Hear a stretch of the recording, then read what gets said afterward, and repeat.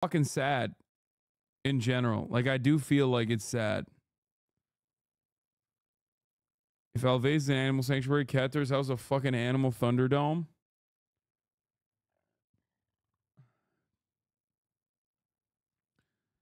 I don't know. Listen, shit happens, dude.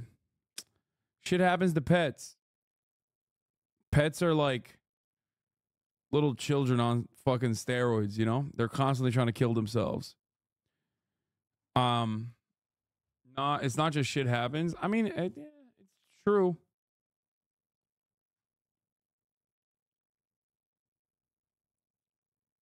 But to be fair, he probably shouldn't have this many pets because clearly he can't take care of them.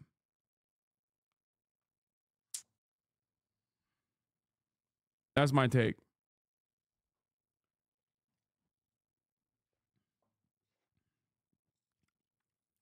You also shouldn't leave your dogs outside unless they're like naturally outside dogs. And even then, you're going to run into issues no matter what. You know what I mean?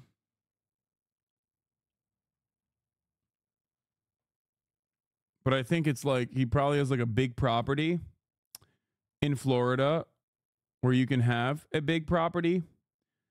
And he takes advantage of that by letting his dogs roam outside when there's like animals and shit.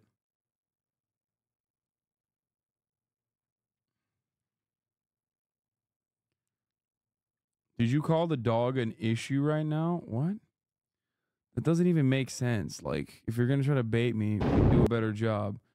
Why Ireland is divided? I'm not gonna do that. I want to do fun shit. Let's move on to some fun shit before Dragon's Dogma. Here's a video about how Japanese swords are made.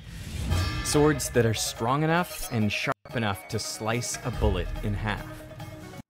The access we got for this video is incredible. We were able to film everything from gathering the iron sand, to smelting the iron, forging the sword, to sharpening and polishing it. They even let us use it. That is so cool! Oh, dude. The method of making these swords has remained virtually unchanged for Dude, I've done all that. I'm just saying. hundreds of years, with everything done by hand. They are still considered to be among the best in the world. The Japanese made a weapon that was the absolute pinnacle for their style of warfare and the materials they had at hand. These swords are held in such high regard that one from the 16th century has been appraised at $105 million, making it the most expensive sword ever built. That's so sick. God, I love Japan so much. In the Oh my Shimane God. province of Japan, there is a smelter that is lit for only one night each year, where steel is made in the same way it was 1,300 years ago.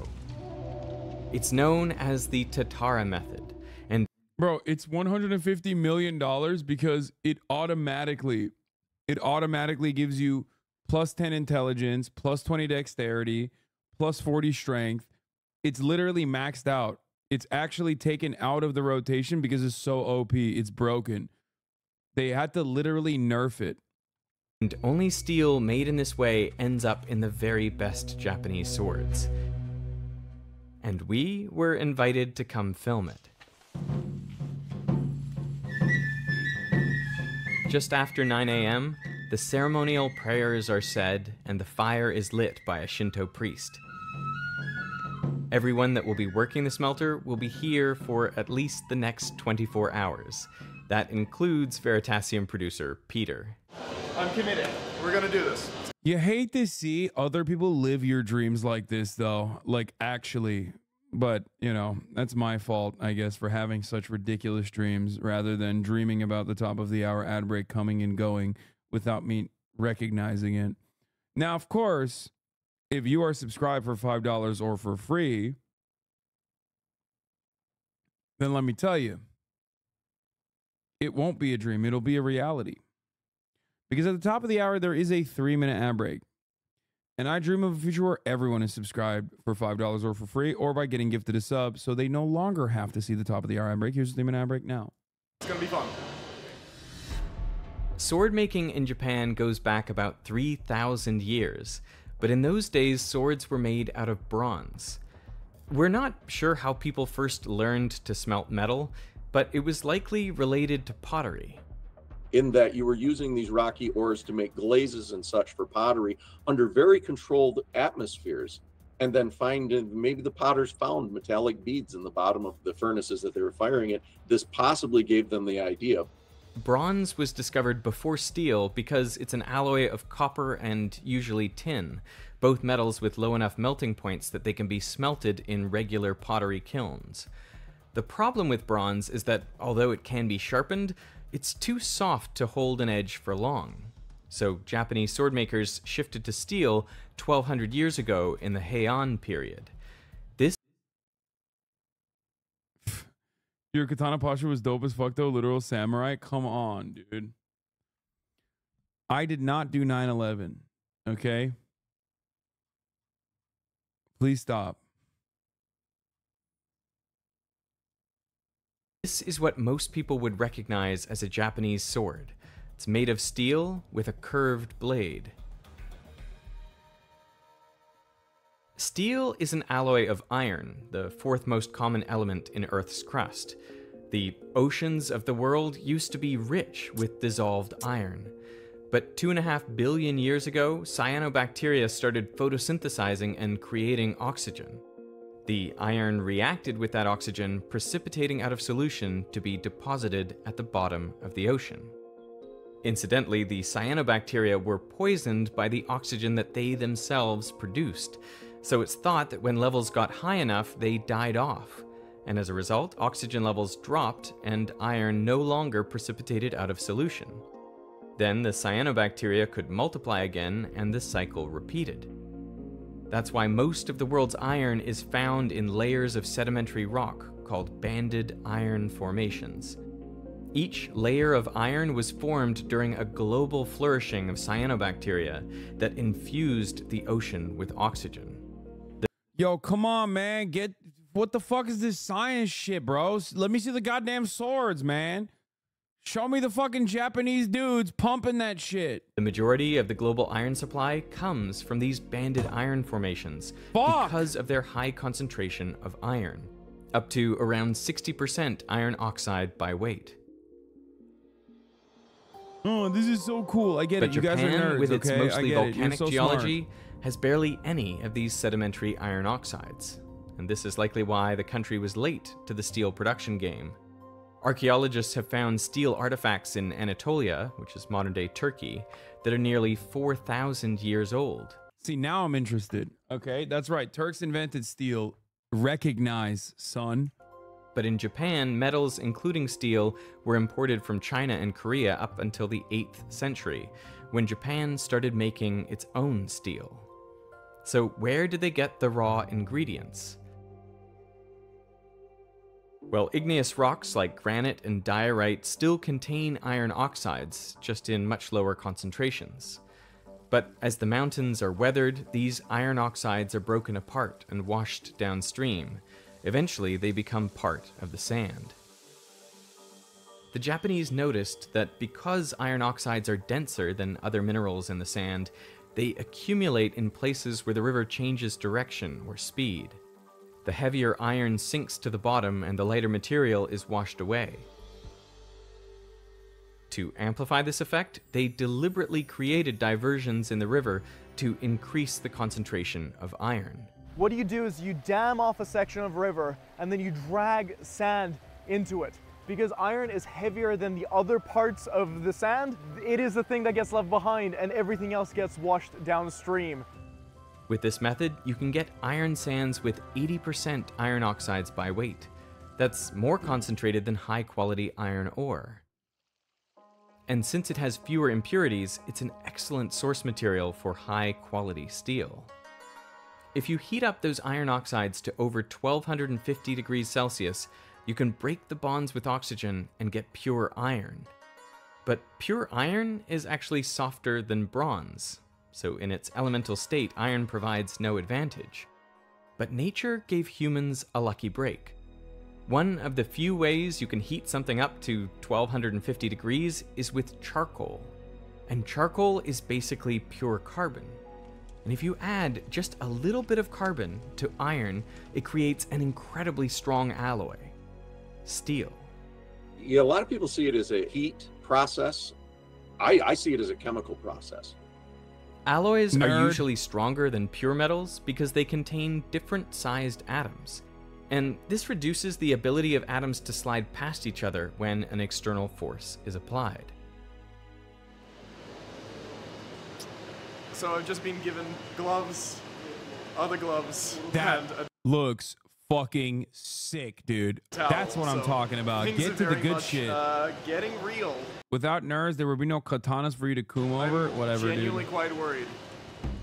And here is the room with all of the charcoal that we're going to be using overnight. There's just bags and bags of this stuff.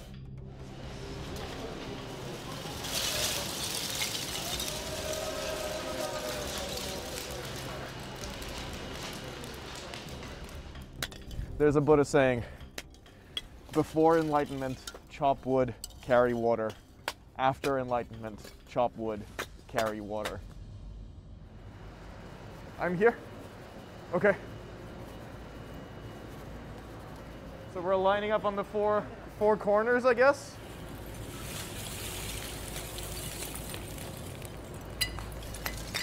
Whoa. Oh boy, didn't do a great job of that. So the rain is coming, so we're quickly getting all of the charcoal out and then measuring it. So each bag of these is 10 kilos. Okay. So with the iron sand, it is mixed together with water, because if you don't mix it with water and you put it on the flame, it just flies straight up.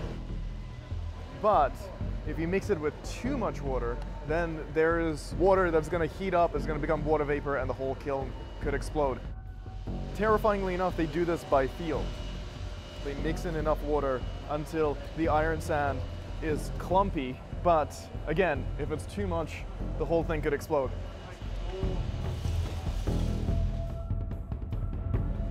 Coco, hi.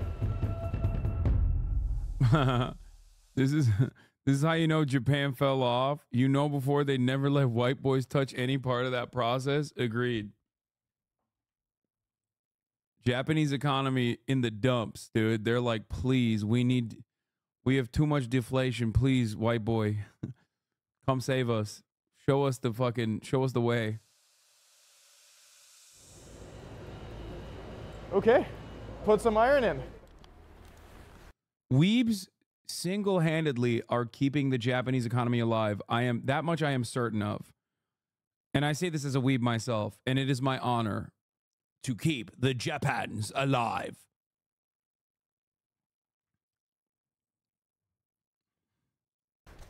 It is just past 4 in the afternoon, and over the last couple of hours we have added 250 kilograms of charcoal and nearly 60 kilograms of iron sand. So yeah, it's a slow process, but I think we're starting to get somewhere. I have no idea because obviously the thing is hidden, but it should be growing. To achieve the high temperatures required to make steel, you need a strong, steady supply of oxygen. For hundreds of years, this was provided by huge foot-operated bellows. It would have taken an around-the-clock, full-body effort by many men to maintain the furnace's temperature. When I came here, I was a little bit sad that the bellows were electric. I really wanted to, you know, have this proper experience, have this proper workout of stepping on these bellows for 24 hours. The temperature inside the smelter gets up to 1500 degrees Celsius, just below the melting point of iron, which is 1538 Celsius. So the iron being smelted isn't liquid, but it's soft and malleable enough to clump together into a big block of iron. No matter how high quality the iron sand is, there will always be some impurities, like sulfur, phosphorus, and silicon oxides. They combine with carbon from the charcoal and melt at a lower temperature than iron, so they become liquid and flow to the bottom. This is known as slag. After many more hours of adding charcoal and iron sand, it is time for the first removal of the slag. Before the first removal of slag, another prayer is said. Oh, that's insane. You bloody slag.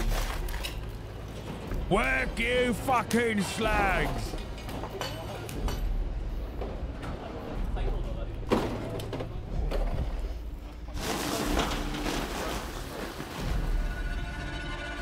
Hot tomato.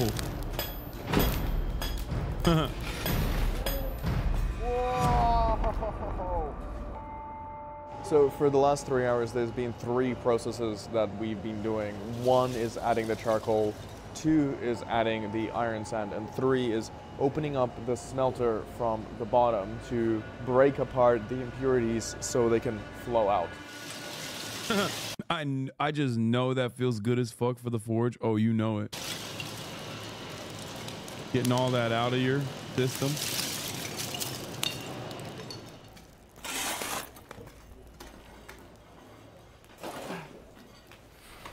Look at this white boy learning the value of a yen. You know what I mean?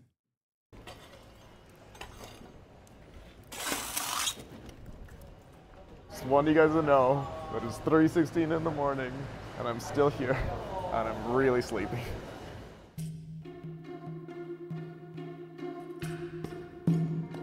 So it's currently 6 o'clock in the morning the next day. We've been smelting for 21 hours.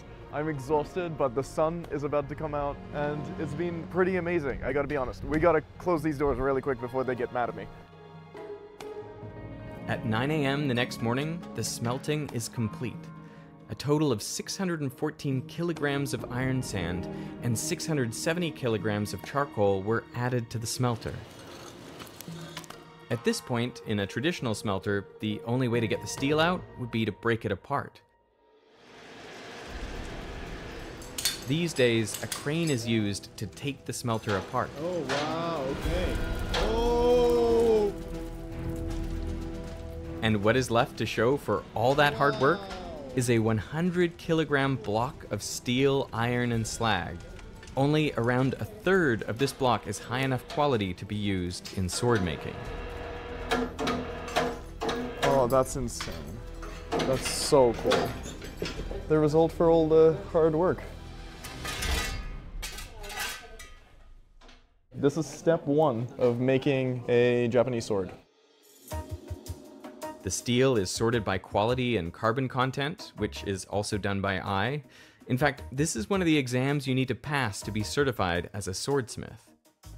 Then the different grades of steel are sent out to one of 300 swordsmiths around the country. Only 30 do it as their full-time job. And one of them is Akihira Kokaji, who we went to visit next.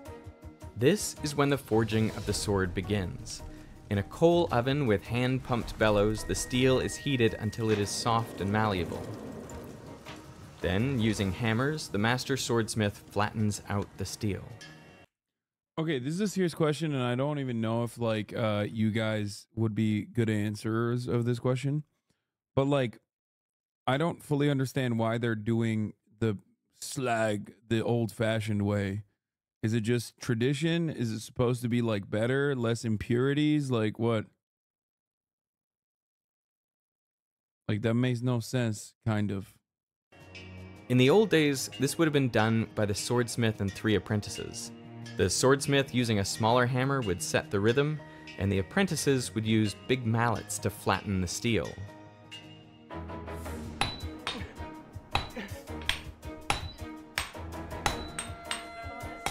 Whew. That was terrifying. These days, electric hammers are used.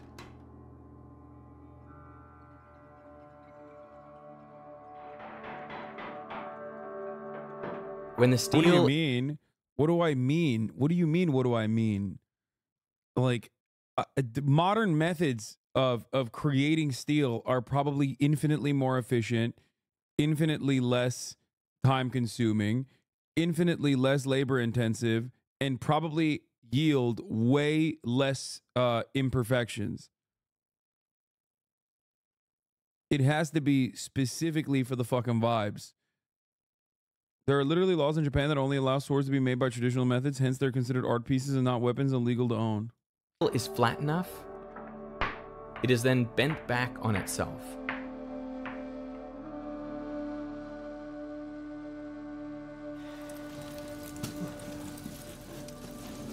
And it is then hammered again to press the steel back together into a solid block. So why go to all this effort, flattening the steel only to fold it back on itself and end up with a chunk of steel the same size as before? Well, because folding does two very important things. First, it spreads out the impurities like silicon, sulfur, and phosphorus. It spreads them out throughout the steel. This ensures a uniform consistency without any weak points. Second, it gives the steel a grain. After folding the sword, 1,000 folded 1,000 times. Nihon steel. It is now reinforced in the direction that it will be hit in combat. And as a bonus, the steel is exposed to the air, so there is a small amount of oxidation, creating a darker colored steel, which when folded makes beautiful patterns. There are some swords which have more than 1 billion layers. Now this doesn't mean the sword has been folded 1 billion times, since every fold doubles the number of layers, so you only need about 30 folds to get 1 billion layers. But usually, a sword is folded 10 to 13 times, resulting in a few thousand layers of steel. Now, a blade isn't made from a single block of steel. The carbon content affects how hard the steel is, so different carbon percentages are used in different parts of the blade. Because carbon atoms are much smaller than iron atoms, they can fit inside the crystal lattice of iron. These trapped carbon atoms then apply an outward force to the lattice, putting the steel under stress. The higher the carbon percentage, the harder and more rigid the steel. But this hardness comes at a cost. The steel becomes brittle, making it more likely to chip and shatter rather than bend. So what swordsmiths do is they use steel with different carbon contents for different parts of the blade. The edge is always high carbon steel to make it hard and rigid so it can maintain a sharp edge for a long time. But the spine is usually made of lower carbon steel, which allows the sword to flex without breaking. This is done by welding together pieces of steel with different carbon contents. So we have about a 15-minute break because, you know, it takes a while for the iron to heat up and then meld together, and then we're back in there. It's very hot. It's very, very hot in there. It's kind of unbelievable that he can do this for 4 hours at a time. After the sword is hammered into shape, which is a straight... Yeah, we don't know how to make Damascus steel, I think, right? It's been lost. I mean, there's like copycats, but it's not real Damascus steel, right? I think. Blade, it is covered in a layer of clay, a thick layer for the spine and a thin layer for the blade itself. It's then heated in the furnace and then rapidly cooled in water, a process known as quenching. Now, because the layers of clay have different thicknesses, the rate of cooling is faster for the edge than the spine. When the steel is heated, carbon enters the iron lattice, and since the spine of the sword is covered in thick clay, it will cool slowly, giving time for the carbon atoms to leave the iron matrix. This will lead to a very low carbon steel called ferrite, but the carbon atoms which have left the matrix will be caught by other iron atoms and create a type of steel known as cementite. The combination of ferrite and cementite is known as pearlite, and it's a mostly soft and ductile form of steel, though parts of it are hard due to the cementite. So pearlite forms... I don't know what it is about the male brain, but I don't know what it is, but I legitimately, like, I have a yearning for more swords. Like, I love swords.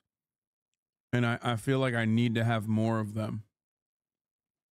Like, it kind of makes me understand gun guys. You know what I mean? the spine of the sword.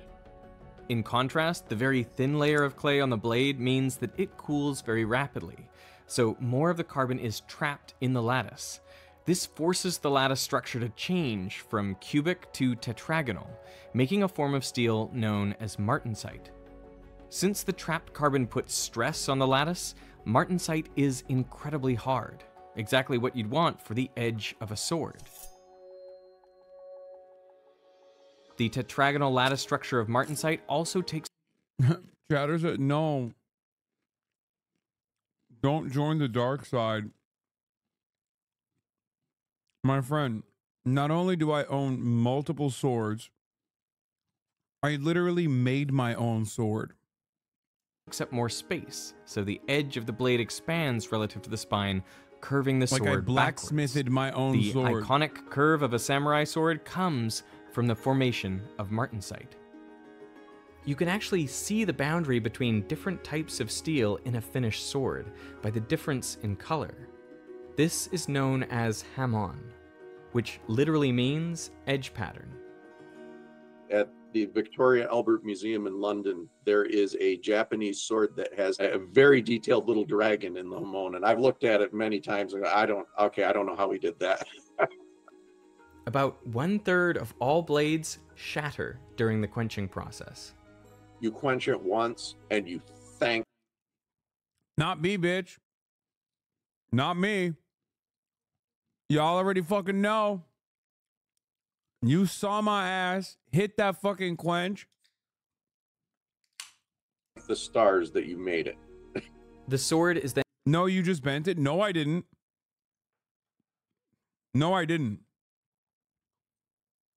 Gil literally was shocked at how straight my sword was.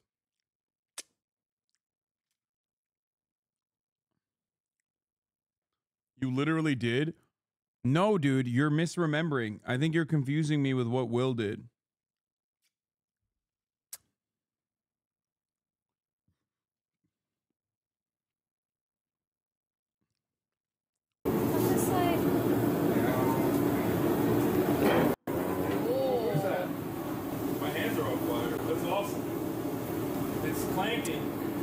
What is happening? Okay, I got the coolest video of all time. There's a lot of fire going on. Whoa, it's sick! What the fuck? Is that supposed to be like that? Is it supposed to be on fire? What's wrong? What's wrong? Oh god, we used the wrong oil. That's cooking oil. It's on fire. All right, that one looks pretty straight. Oh god. Go. Wait, Damn, you want me to let go? No, yeah, good. Oh, okay. Hassan, I got the coolest video. Oh shit, that is so perfect. Oh, let's go! Take a look. Gosh.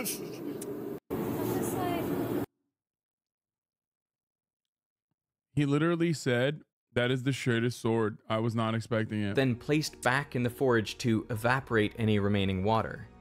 This also provides a little bit of energy to loosen some of the crystal structures, making the sword less brittle. And that's about the extent of the tempering process on a Japanese sword, which that might be enough to relax things a bit, but they kept the edge much harder than you would have in the West. After the sword is forged, it is sent to a polisher. The polishing and sharpening of a sword is also done by hand, with whetstones of different coarsenesses. It can take a month to sharpen and polish a single sword. One of the things that I love is that this table is sloping down and the entire floor over there is sloping down. So when you add the water, all of the residue and all the water, flows downhill. So it's not perfectly flat.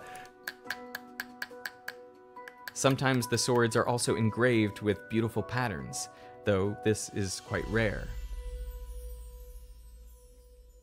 And after all that, the sword is done. To learn how to use a Japanese sword, Peter got a lesson from a master, Takara Takanashi. He is the 10th generation student of Miyamoto Musashi, a legendary samurai. Musashi killed his first opponent in single combat at the age of 13. awesome. He spent the rest of his life perfecting his sword fighting, inventing so a new sick. technique with 2 swords. Yo! Musashi- This is the guy that came before Zoro, bro. Dude, he invented dual wielding. He fought in more than 60 duels to the death, and he won every last one of them. There is a story about a duel that took place during a snowstorm. That's always funny to think about, like, the first, I've talked about this before, like, the first guy to invent flanking just cooked so hard. Like, so much shit that we take for granted now, and the science of warfare, someone invented it. And the first guy that did it, everyone was like, that is the most insane thing that I've ever fucking seen in my life. Like, this guy, he's too powerful. Like, some guy was like, why don't we just go around them? Same with, like, the guy with the 2 swords. Everyone was like, what the fuck? Nobody thought about having 2 swords?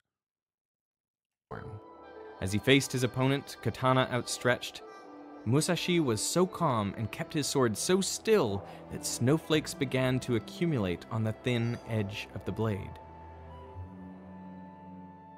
So during the lesson, I thought I would get to use a katana, but instead we spent the entire time learning how to take the blade out of its sheath and then put it back in. So Yeah. when I actually got the chance to use a katana to slice through some things, I was deeply unprepared.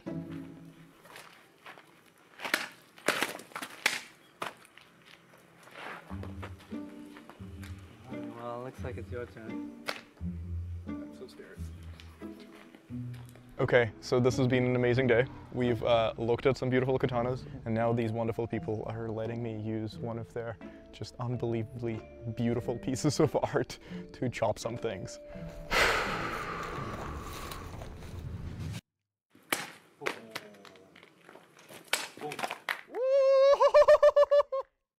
Like, this is kind of the best day ever.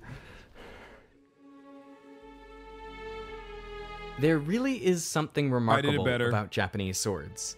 The amount form of was care, better. attention, and expertise that each step requires, from the gathering and refining of the iron sand, to the smelting, to the forging and sharpening a sword, each step takes so much time and skill.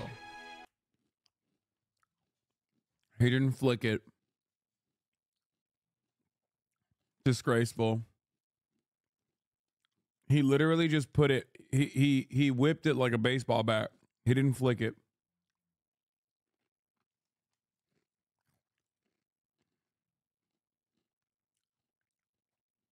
That's all I'm going to say.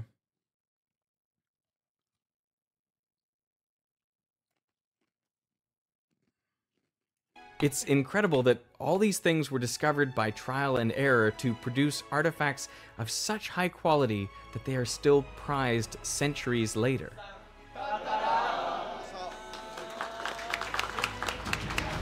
Before I made this video, I didn't really appreciate that swords can be art. To me, it's a good reminder that whatever you do, you should do it with deep care, attention to detail, and love for the craft. Do that enough times, and you might just make something beautiful.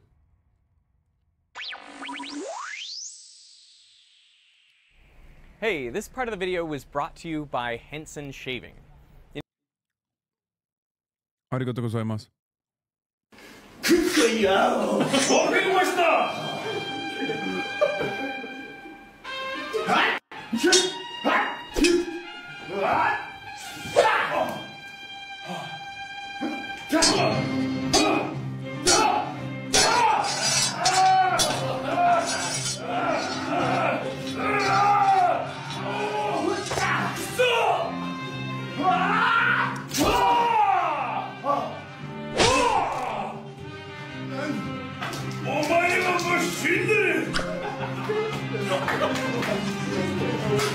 Look at the way, dude, look at how natural that is, though. Look. Look at that. That's natural. You have to admit that that's natty. Okay?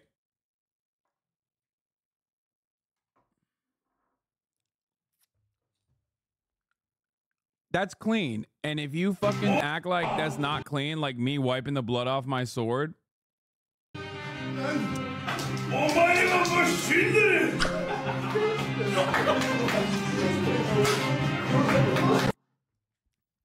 You're not a hatamoto, little bro. Yes, I am. Yes, I am. I am Anjin.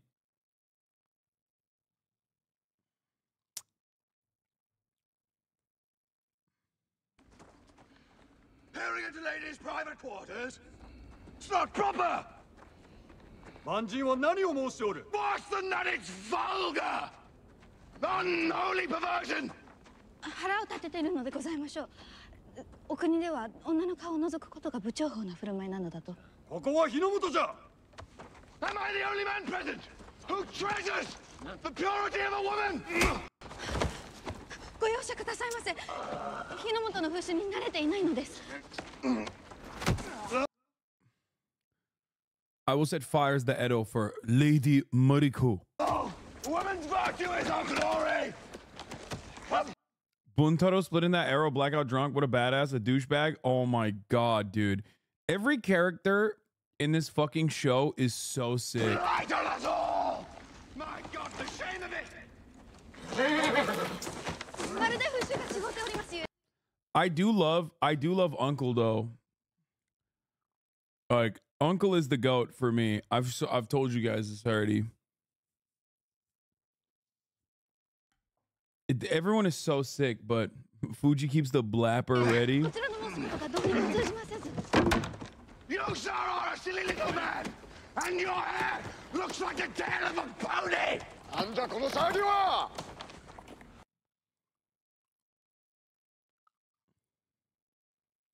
I worked with her on Monarch Legend of Monsters. That's sick. Hasan, have you ever watched the original? No, but my dad has watched the original.